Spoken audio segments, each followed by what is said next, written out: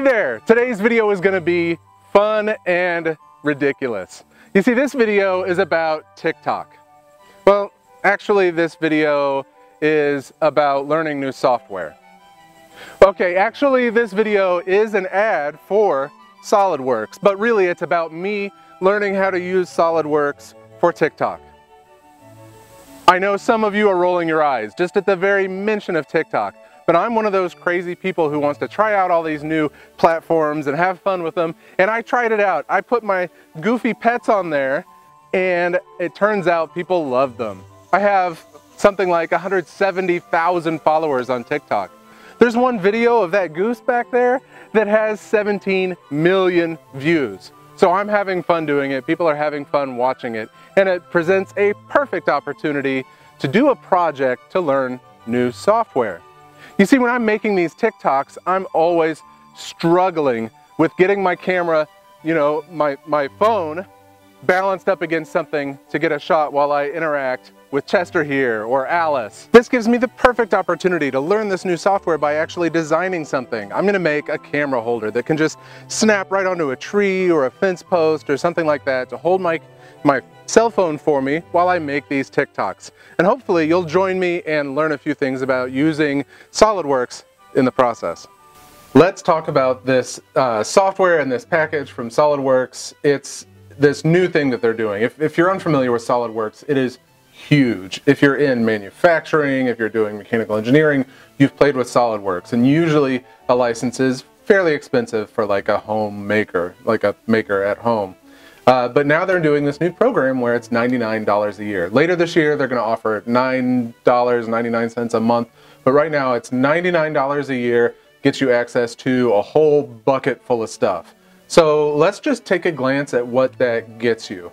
First off, you get access to SOLIDWORKS, the complete package. Now, I don't know how to use SOLIDWORKS, but I can see here that this is a parametric kind of modeling software, which means you do things like you make sketches. Here, I'll draw a shape.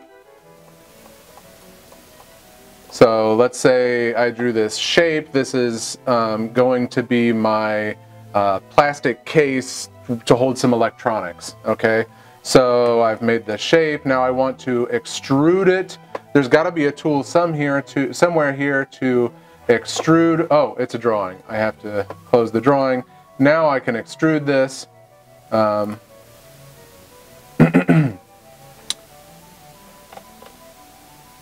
By going to features here and extrude, and then we can decide how thick this needs to be. So we want this to be 60 millimeters. Alright, I've got it in millimeters because that's how I work. And that looks about right to me. Boom! Now I've got this 3D object. I need to put some mounting holes in it to hold my imaginary electronics. So let's see, somewhere here they've got a hole maker, I guarantee it. Hole wizard.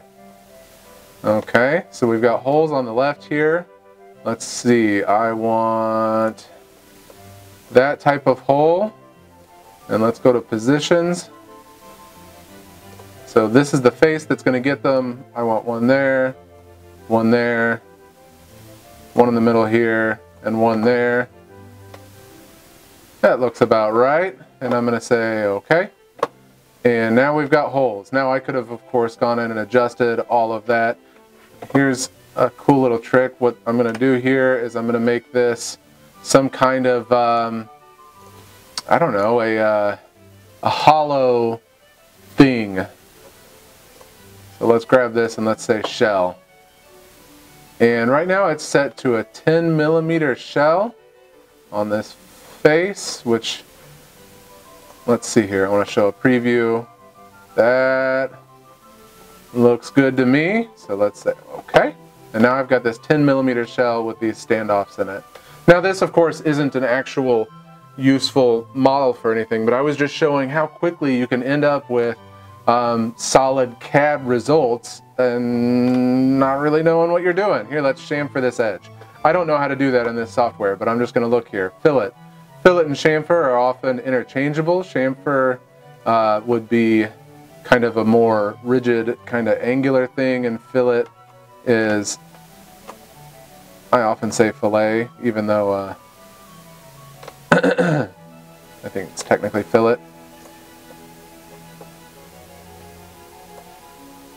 So I have screwed up my fillet. I did it wrong. So let's grab just that edge and let's do a fillet. Radius can't be 10 millimeters. Let's do 1 millimeter. There we go. Now we've got a little 1 millimeter fillet. Bam, done. It's so fast.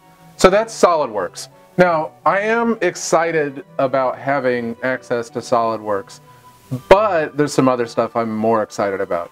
With this package, you get access to the new cloud-based software from Dassault Systems and SOLIDWORKS.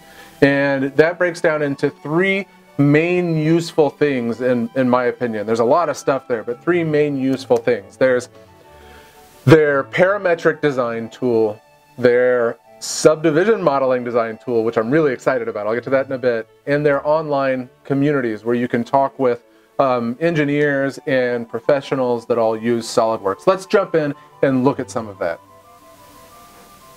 Now, online is where things get really exciting. Their cloud-based system has a few major components going for it. The main thing is that it's online, it's cloud-based, which means I can use it anywhere I have an internet connection. Now, you might use that to go, say, to your local makerspace or your university or out in your workshop or somebody else's house and log on and modify things. I'm going to use it to sit outside with my goats, or maybe I'll use it to sit by the river. As long as I've got my internet connection and my Wi-Fi does reach that far, I can sit down here by the river and design all day long.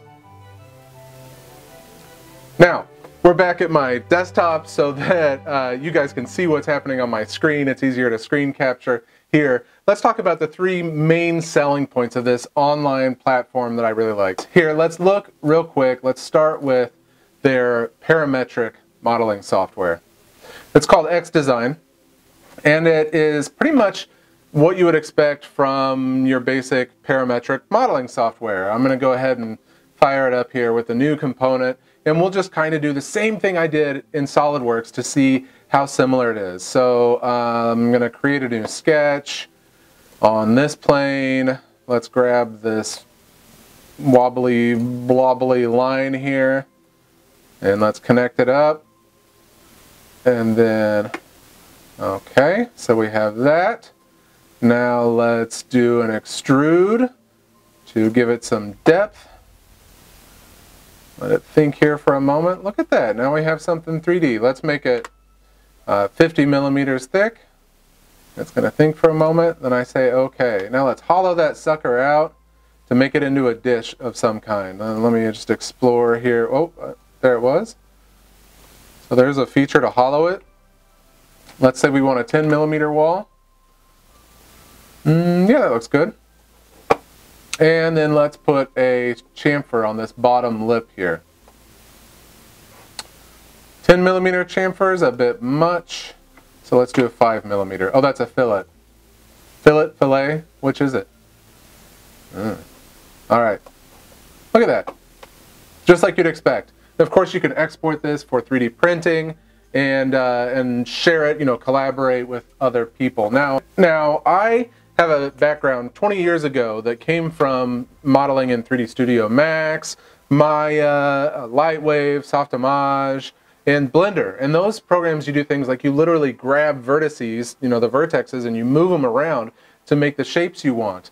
But in parametric modeling, there's not a lot of that. There's a little bit, but there's usually not a lot of that. You're usually working with parameters and exact distances and stuff like that. So here, they've actually got both options totally available. You can go into this software called Xshape, and you can start dragging around the vertexes to make the shapes you want. That is awesome. And here's another cool thing. You can actually jump back and forth between the 2 packages. So let's say you designed some, mechanical structure, and then you wanted to put a shell around that was organic. You could take your mechanical structure from Xshape or from XDesign and hop over into Xshape, and it's still there, and then you can build your organic shell around it. that is exciting.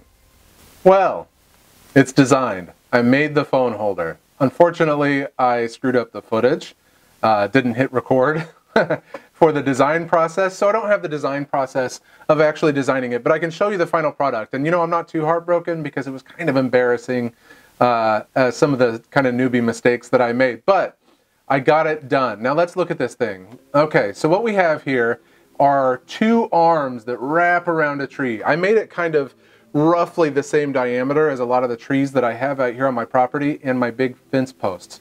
So it'll wrap around and kind of hold on. It was inspired by the legs of a beetle. You know how they kind of have the hooks for feet and they kind of grab onto things. So you can see that here in the kind of arms of it. Up here, you can't see it that well. Let me see if I can switch to a cutaway view. Ooh! And bring it up. And you can see here now, look at this. There's a dovetail connection here between the two pieces. And what that's going to allow me to do is, if I want to make other adapters for the front of it that can hold the phone maybe sideways or hold something else, I can. So let's exit out of that view. You can see the whole thing here. It looks good. It's measured out. It should fit my phone just right. Let's print it and see how it turns out.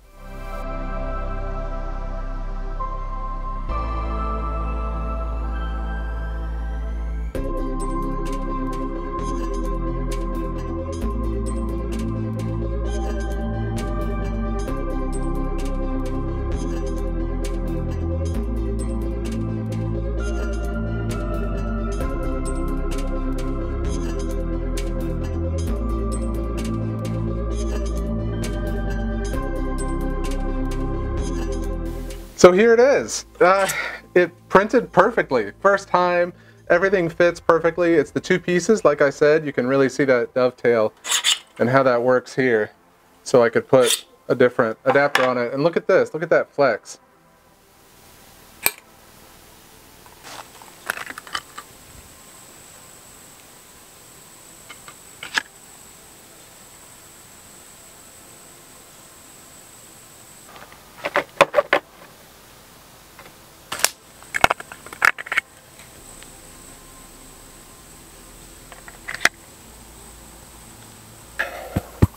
So there you have it. I used the new cloud platform from SOLIDWORKS to solve my problem, and I learned a lot in the process.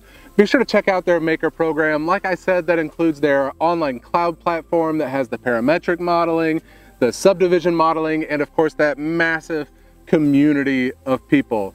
I've got links to all of it down in the description below. Be sure to check it out, and I'll see you on the next video. And maybe on my TikTok too. You sweet boy. No, don't climb on me right now. Don't climb on me right now. Use the new cloud platform from Stop it. Stop it. From SOLIDWORKS to solve the problem I had, and I learned a bunch along the way. Check it out for sure. There's so much to offer there. They have, of course, Alice?